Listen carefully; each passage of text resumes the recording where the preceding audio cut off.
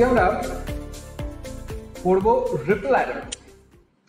Ripple Eder, ripple কথাটার মানেই বোঝা যাচ্ছে আগের দিন আমরা অ্যাডার করেছিলাম, ফুল অ্যাডার, হাফ অ্যাডার, তার কন্টিনিউশনেই আমরা পড়ব রিপল অ্যাডার। যদি অ্যাডারের কোনো সমস্যা থাকে তাহলে আমি বলবো আগের ভিডিওস গুলো থেকে একবার রিভিউ করে নিতে, আগের ভিডিওগুলো একবার দেখে নিতে।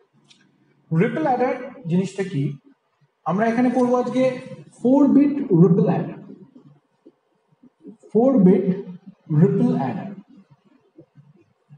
রিপল কথাটা থেকেই বোঝা যাচ্ছে যে অ্যাডিশনটা প্রপাগেট করছে ওয়ান আফটার অ্যানাদার।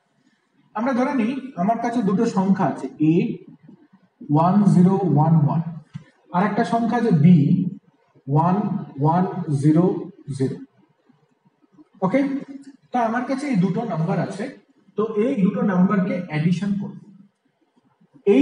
এর ক্ষেত্রে এটা a0 a1 a2 and a3 and b এর ক্ষেত্রে b0 b1 b2 and b3। তাহলে যখন আমরা এদেরকে অ্যাডিশন করছি দ্যাট ইজ 1011 আর b এর হচ্ছে 1101, তাহলে এই a0 এর সাথে b0 টা অ্যাড হচ্ছে, তাহলে a0 আর b0 অ্যাড হয়ে এখানে কি পাবো 0, আর এটা অর্থাৎ এই স্টেজের ক্যারিটা এখানে প্রপাগেট করছে, that is be consider c0। তাহলে পরের বার যখন অ্যাড হচ্ছে তখন a0 b0 উইথ c0, অর্থাৎ প্রথম দুটো যখন অ্যাড হলো তখন 2-bit অ্যাডার, তারপরে দুটো যখন অ্যাড হলো তারপরে কটা অ্যাড হচ্ছে 1 2 3, তাহলে এটা 3-bit অ্যাডার।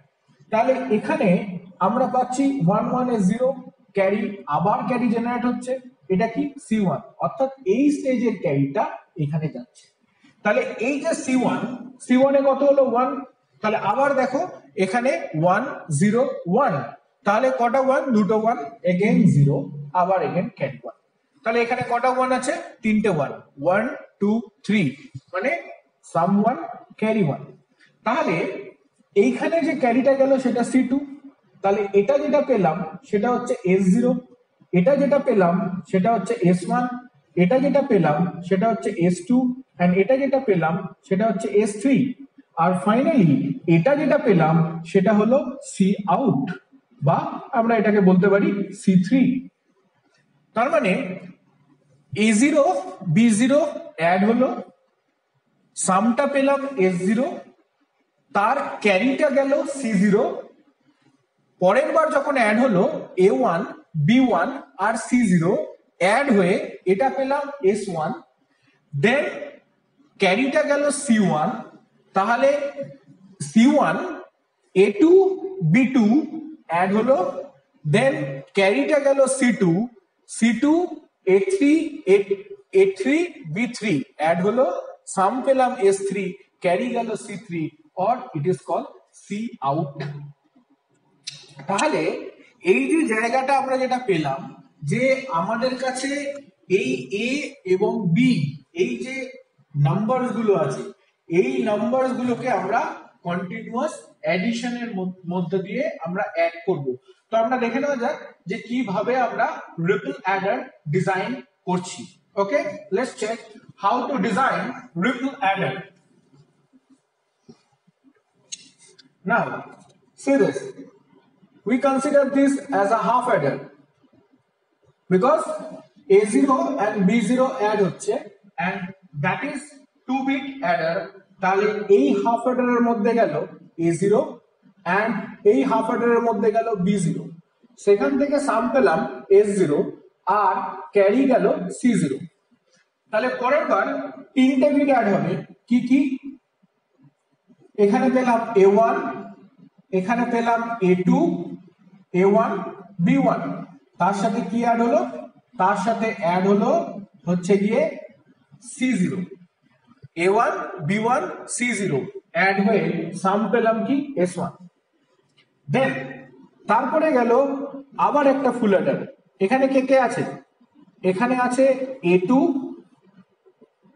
এখানে আছে b2 এন্ড এই জায়গাতে আছে আমার কে c1, সেখান থেকে পেলাম s2। ওকে, এন্ড ফাইনালি আমার কাছে আছে নেক্সট ফুল অ্যাডার, এখানে আছে A3, এখানে আছে B3, এন্ড এখান থেকে গেল C2, তাহলে এখানে পেলাম S3 আর এখানে গেল C out। Okay, so this is what is called ripple Eder. তার মানে এলএসবি টা যোগ হচ্ছে, সাম পাচ্ছি। নাও নেক্সট বিট যখন যোগ হচ্ছে তখন এলএসবি এর ক্যারিটা এখানে প্রপাগেট করছে, আবার নেক্সট বিট যখন যোগ হচ্ছে তখন সেকেন্ড বিটের ক্যারিটা থার্ড বিটে প্রপাগেট করছে, আবার যখন ফোর্থ বিট যোগ হচ্ছে তখন থার্ড বিটের ক্যারিটা প্রপাগেট করছে। তাহলে এখানে আমরা যেটা দেখতে পাচ্ছি যে সবকটা অ্যাডার প্যারালালি ইনপুট পাচ্ছে ঠিকই, কিন্তু রেজাল্টটা একসাথে জেনারেট করতে পারছে না। রেজাল্টটা একসাথে জেনারেট করতে পারছে না, ওয়াই? বিকজ এর ক্যারিটা এখানে প্রপাগেট করলে তবেই কিন্তু এ কাজ করবে, আবার এর ক্যারিটা এখানে প্রপাগেট করলে তবেই কিন্তু এ কাজ করবে, এর ক্যারিটা এখানে প্রপাগেট করলে তবেই কিন্তু এ কাজ করবে। তাহলে আমরা ধরে নিই যে এই হাফ অ্যাডারটার প্রপাগেশন ডিলে টাইম টিপি, টিপি equals to propagation delay time. Propagation delay time, propagation delay টাইমটা কি? যে একটা ক্যারি জেনারেট হতে যে সময় লাগবে সেটাই হচ্ছে প্রপাগেশন ডিলে টাইম।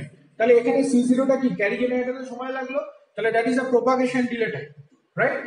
নাও এই ফুল অ্যাডারটার propagation delay time is also টিপি, আবার এই ফুল অ্যাডারটার propagation delay time is also টিপি, আবার এই ফুল অ্যাডারটার propagation delay time is also টিপি, ধরে নিলাম, কনসিডার করলাম, ঠিক আছে? তাহলে এই চারটে বিট আমার অ্যাড করতে আমার দেখা গেল যে এখানে টিপি, এখানে টিপি, এখানে টিপি, এন্ড দিস ইজ টিপি, that is 4 for 4 bit we need 4 into টিপি। তাহলে ফাইনালি যখন রেজাল্টটা জেনারেট করব তখন 4 বিট রিপল অ্যাডারের জন্য টাইম লাগবে 4 ইনটু টিপি টাইম। তাহলে 16 বিট রিপল অ্যাডারের ক্ষেত্রে কত টাইম লাগবে? 16 বিট রিপল অ্যাডারের ক্ষেত্রে লাগবে 16 ইনটু টিপি। তাহলে 64 বিট রিপল অ্যাডারের ক্ষেত্রে কত টাইম লাগবে? 64 ইনটু টিপি, অর্থাৎ একটা বিটের প্রপাগেশন ডিলে টাইম ইনটু 64। তাহলে n বিটের ক্ষেত্রে সেটা আরো n ইনটু টিপি। So this Eder is something what is time consuming. Ripple অ্যাডারের ক্ষেত্রে আমার n ইনটু টিপি টাইম লাগছে। ওকে, থ্যাংক ইউ।